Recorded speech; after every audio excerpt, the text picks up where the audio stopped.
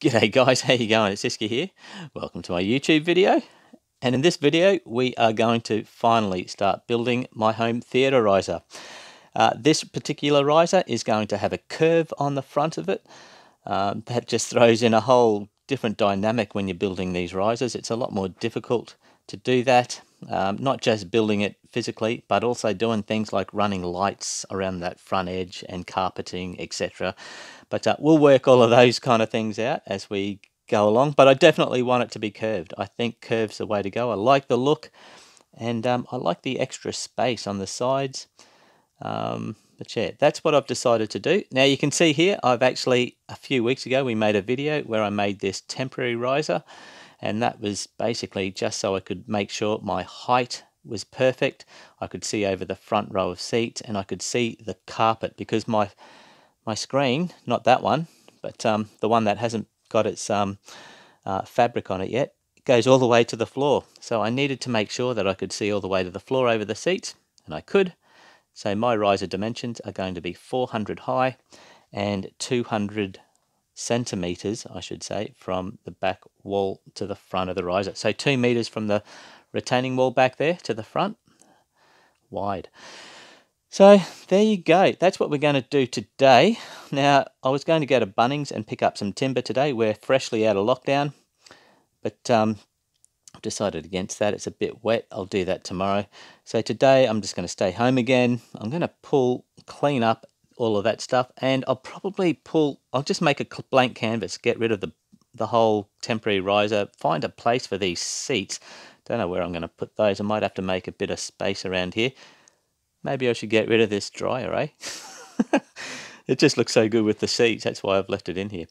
But yeah, well, that's what I'm going to start off with. I'm just going to clean up first, and then I'll come back to you and we'll take it from there.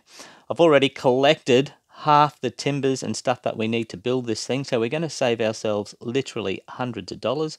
So that's a good thing. So let me just get ready. I'll clean up and I'll be right back.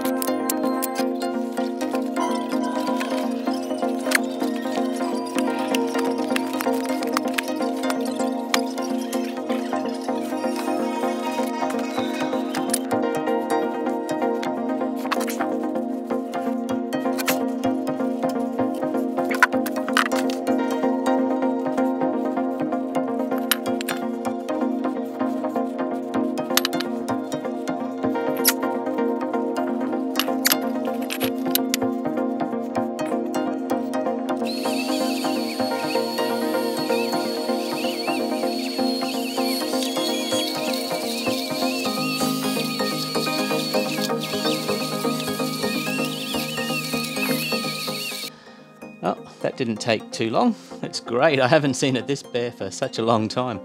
It's awesome. So what I was thinking is I might just kind of mark this all out. I have to take into account the thickness of the flooring. I'll just, mark the height on the wall. And then I think I'm going to mark all of the joists on the concrete. So all I need to do is grab my timber, cut it and stick it on the lines. And then I'll do my, put the saddles on and go from there. But that's going to be probably tomorrow or the day after. But what I was thinking is I might actually grab that template and put it back down here, and then kind of push these seats back into place and just see what it's like with that curve. I'm sure it's going to be fine. It has to be fine. There's no other way around it. It's got to be great. But I just want to put those seats there and just double check, have a look. And then I guess if I decide, I can actually work around those seats as well. And if I want, I can actually watch a movie here tonight. I'm actually, ever since I've had this screen and the projector and so forth, I haven't even watched any movies on my TV. I've just used this cinema room, despite it only being, a third of the way complete. But that's the plan. Let's get into it.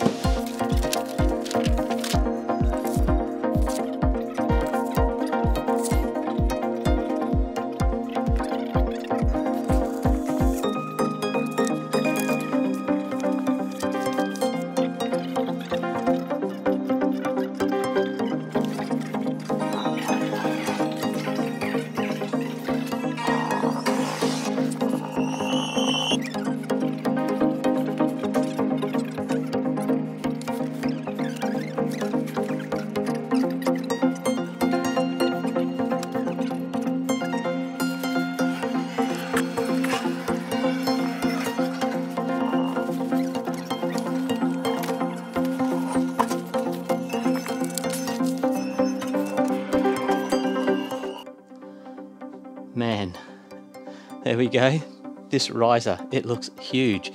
When you look at it like this, that's the edge of the front, and you look back there and you look down there, that's a lot of space. That's a huge amount of space. I guess it's got a lot to do with the fact that it's curved as well.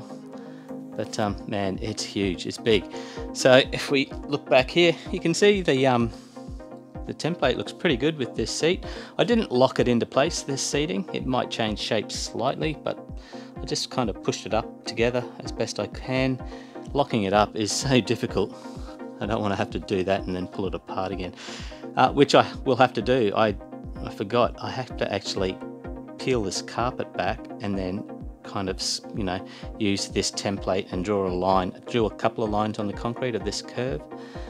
So the carpet has to come up as well as the seats. I think I'll work it out. I'm pretty sure I'm going to have to move everything again, but that's okay. And that's what I'm going to do now. I'm actually going to mark out this wall with the height, and then I'm going to put the, you know, space the joists out, get it all done, ready to kind of lay some timber. But I'm pretty happy with that, guys.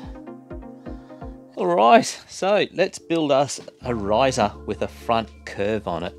So I've got my timber, it's on my van. I've got a lot of it. I just spent about $470 on my, you know, joists, as well as these hangers.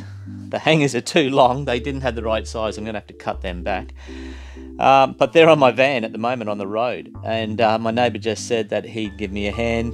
We'll have to walk them through his yard and through to mine, and then I'll cut them and we'll place them on this floor here. But first of all, what I might do is show you what we've already got. I mean, look at this retaining wall. That is just over 5 meters long, just to that corner over there. The width of the cinema is a little bit about 400 mil longer than that, where those TVs are. It's just like a shelf. But yeah, so we're looking at about 5 meters just in this wall here. But I found an LVL. An LVL, it's got to be worth a fortune, I reckon, for this bit of timber. And it's a one piece. We are going to stick that on there. You can see I've actually already marked out where the top of it has to come. And I've got another 2 or 3 LVLs that I can use in this build. In fact, just there you can see that there's a line there for the side. I've got another LVL. What I'll do is let's go and have a look. I'll show you the yellow tongue flooring that we're going to be using on the top layer. If we come over here, you did see it in that temporary riser that I did, but this is it here. We have enough here, I think. This is all used stuff. Yeah, you can kind of make that out. This is all used stuff, but that's okay. It doesn't have to be brand new. We're going to be buying brand new stuff for the first layer, but this stuff here, this can be the second layer. But look at this. This looks like it's brand new. I got this piece at the dump the other day. Saved me $40. But there you go. So that is the flooring. Let me just take you outside here into the backyard. We have a couple of LVLs here. Found these at the dump. They're quite expensive LVLs. If we have a look here on the side of my stairs, can you see there's another one just there? Look how long that one is. We're definitely going to be using these. And for the big one, the one that I showed you just before, the back wall, can you see behind here? Look at this one. It starts at the beginning of those stairs over there, and it goes all the way to the end of these stairs. It's massive. I think it's about 6 meters long. But there you go. So let's go back inside. We've got some timber. What I might actually do is, before I start laying out the joists and cutting the joists down for the riser, I might actually grab that really long piece of timber, that LVL that's going to go there, and I might actually cut that, and we'll have to dynabolt it, drill some holes into that and dynabolt it. I've got a box of dynabolts as well, and we'll do the side one, and then we'll start laying out our joists. And at least then we can kind of put our joist hangers on as well, get everything ready. All right, I'm going to get into it. I'm going to start pulling this. I'll do the timber a bit later. I might actually start with this back piece here. It's called the damn it, what do you call it? I'll think of it and stick it on the screen for you. But yeah, I'm just going to get into it. Bearer, it's called bearer. I'm going to get into it, start this off, and see how far we get by the end of the day.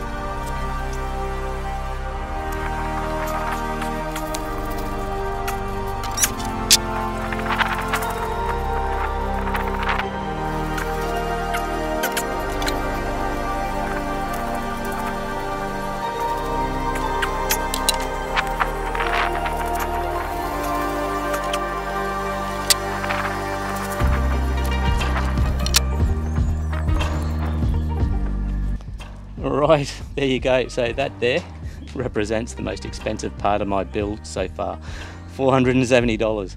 I didn't need to get, 190 mil wide. I could have easily done 140 and that would have saved me a couple of $100.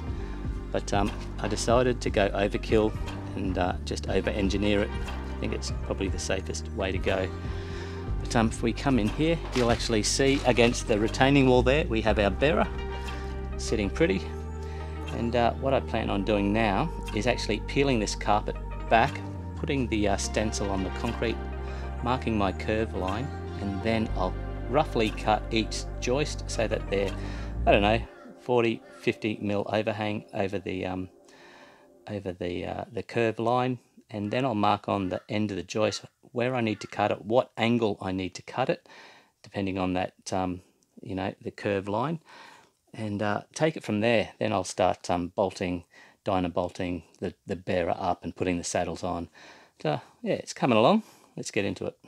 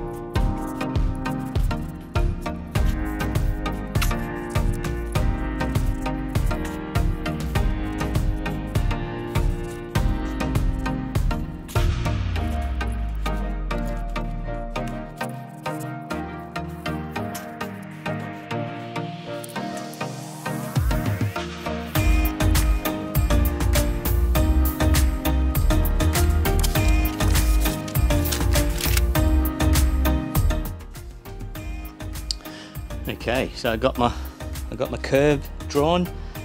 It starts, that's the lead pencil there.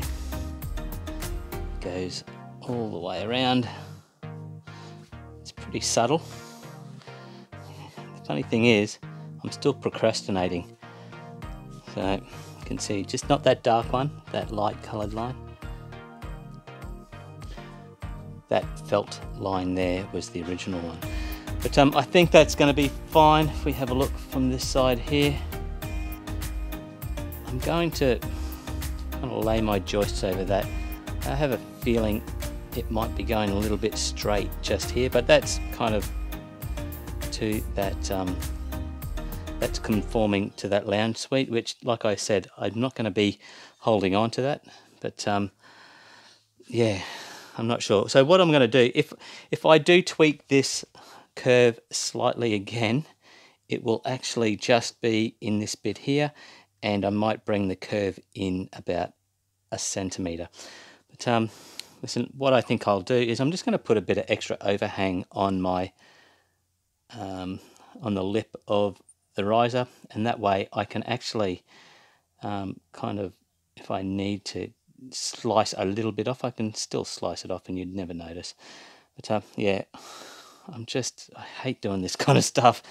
I'm pretty sure that's going to be fine. It looks good when the seats are there anyway, so let's just roll with that.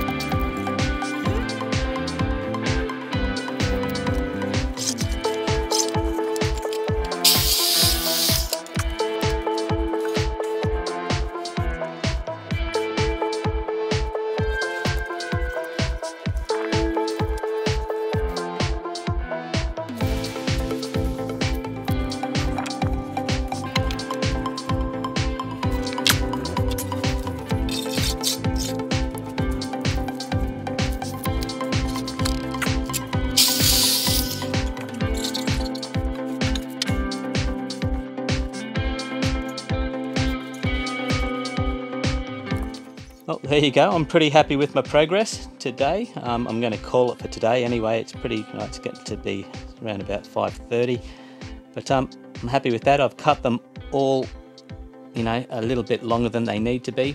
So now I just need to work out exactly how far back the actual curve front is going to go, because this curve that we drew initially, that's going to be the end of the riser, where the lip comes over.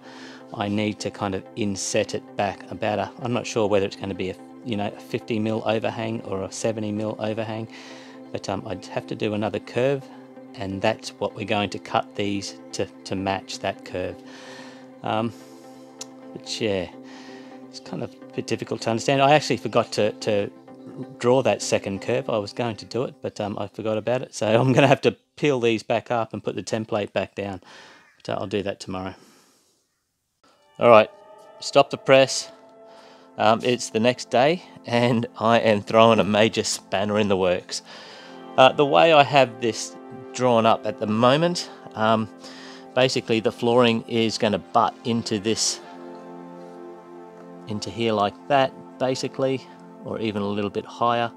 But last night I was staring at it, and I just think it would be much nicer if the flooring just went all the way through that and butted into that slab at the back there.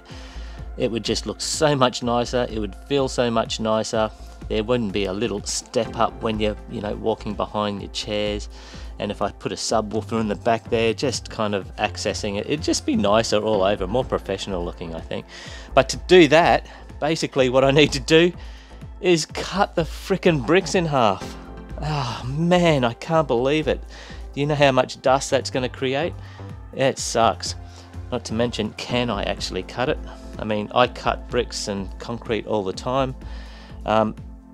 If you saw my channel a little while ago, I've only been going for, less than a year easily.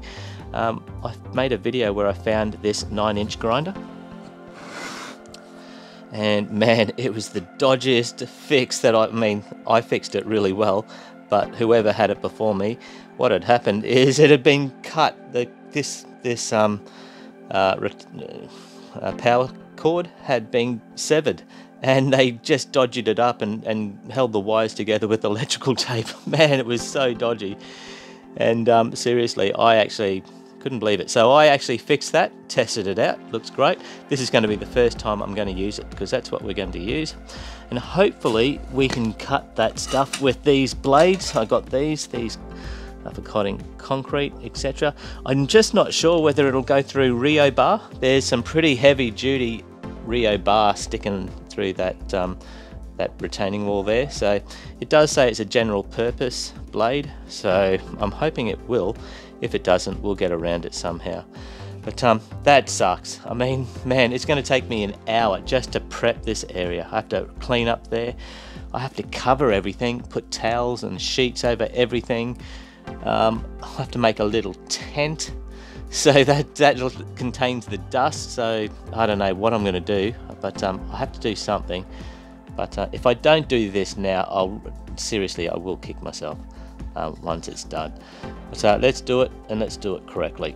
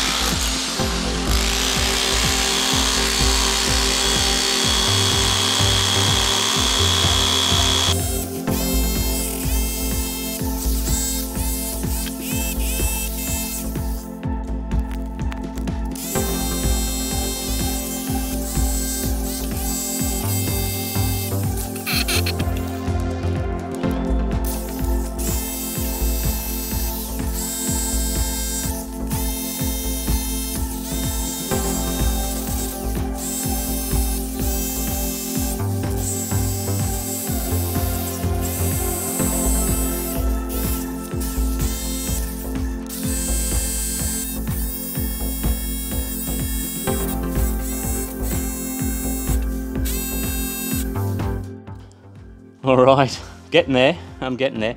I don't think I actually recorded the first part, which sucks, but that's alright. I got up and I had a look at the camera and it had stopped recording. But anyway, I'll get some of it. But yeah, you can see that I've actually opted to use this rotatory hammer drill rather than the 9-inch grinder. And basically it comes down to dust. This thing doesn't kick up hardly any dust, whereas this thing, oh, I'd have to cover everything. All of my, yeah, it would just suck. As it is, all I've covered with this thing are my projectors, and that'll do. Like, I'm looking over at the TVs and so forth, I can't see any dust on them. I'm sure there's a tiny bit, but yeah, if I had used this thing, even with a tent, even if I had kind of put sheets and made a little tent to operate under, I still would have had heaps of dust. So this is good. It's almost done now. And what I end up doing, you can see that line there is basically where I want the top of the floor to go. Basically what I worked out is, hey, if I just knock that half brick off that complete top row, and then I'll just build it up from that large brick there. Maybe, I think I'll have to pack it out by 20 mil with a bit of hardwood or something, but that's cool. That's the easiest way to do it. I will use that 9-inch grinder to cut these Rio bars off. So, but yeah, I love the way I can just kind of knock everything out in the back, though. All these large pieces of concrete can go in the back of the retaining wall. But cool, I'll get back to it.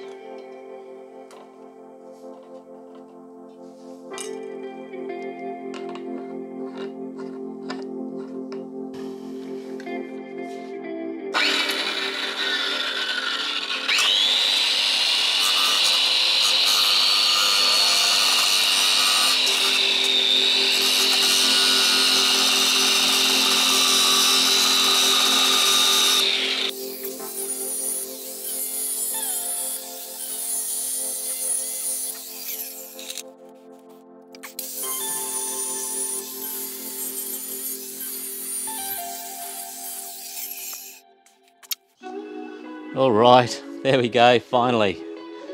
Oh man, that took a couple of hours, I reckon, and very messy job. It would have been probably a lot messier, I'd say, if I had kind of used the angle grinder, though. It would have been dust everywhere. But there we go. I've got my blank canvas. So now I can start building my riser.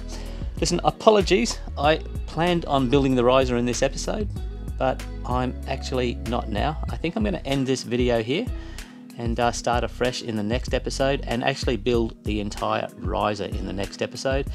This video, even though I planned on doing the whole riser in this episode, I think we'll just kind of, you know, pencil it down as preparation, more preparation, and whinging about my frickin' slab, even though I know what I'm going to do now to kind of, you know, rectify that. But there you go, guys. Listen, I'm going to finish it. Please like, comment, subscribe, and I'll see you on the next one.